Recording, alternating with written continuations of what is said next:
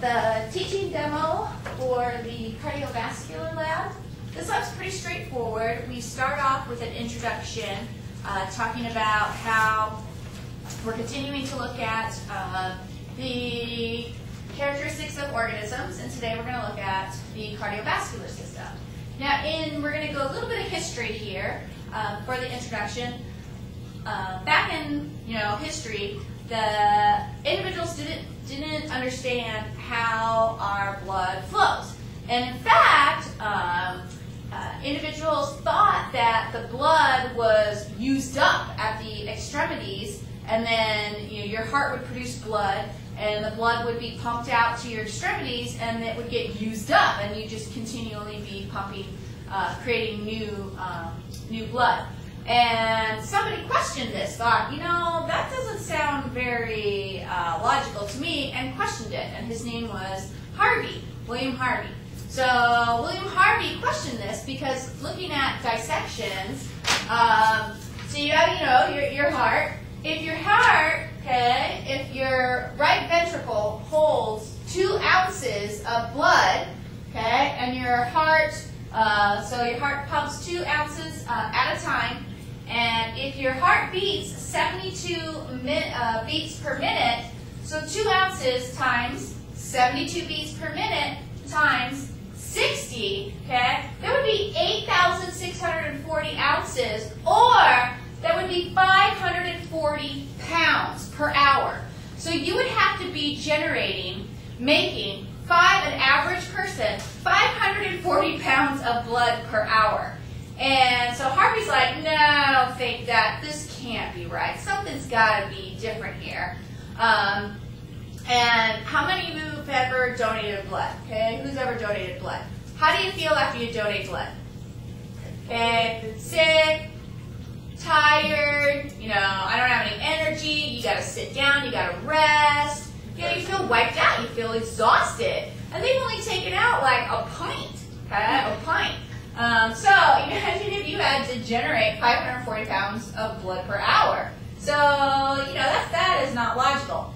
And, poor Harvey, he had to be careful because one guy back in history proposed that, no, I don't think that the blood is, was pumped. I think his name was Bruno, I think was his name.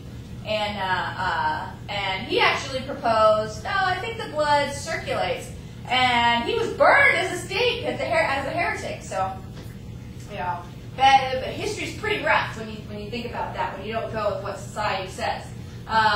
So what Harvey did is Harvey thought, this doesn't seem logical. I think the blood circulates.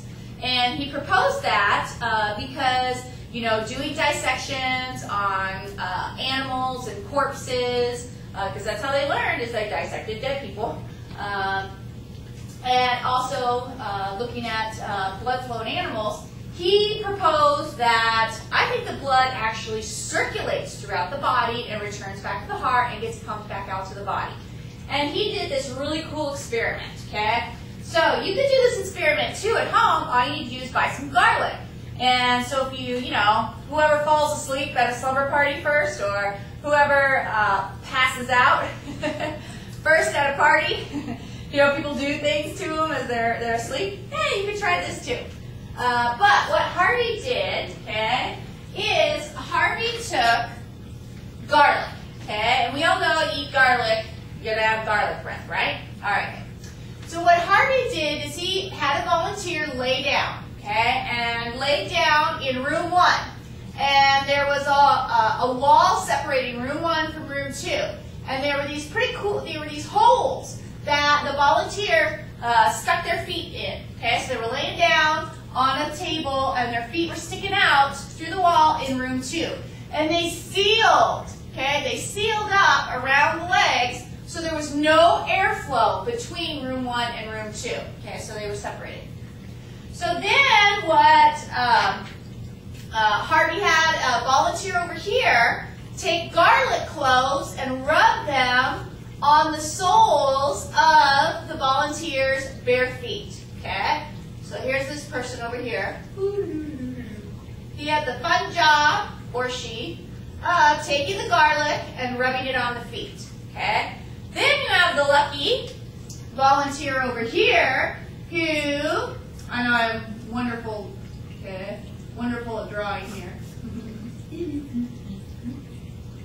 Okay, we'll connect here. Okay.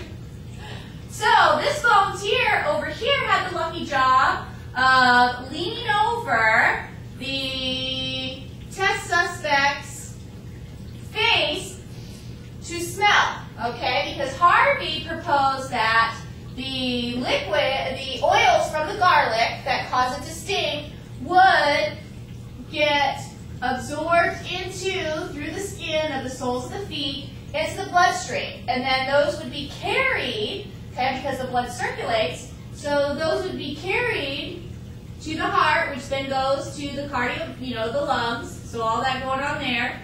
And then, so you could smell the garlic, okay, coming from the breath of the volunteer that was laying down, okay?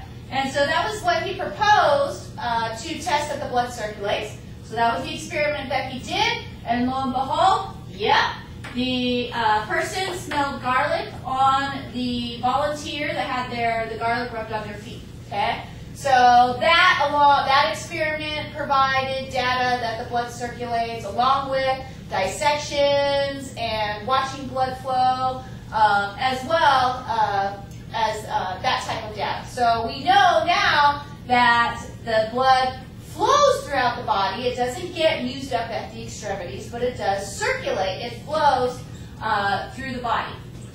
Okay? So that's just a little bit of history there. And today we're going to focus on two questions. Okay, two questions. And the questions are, what factors affect heart rate?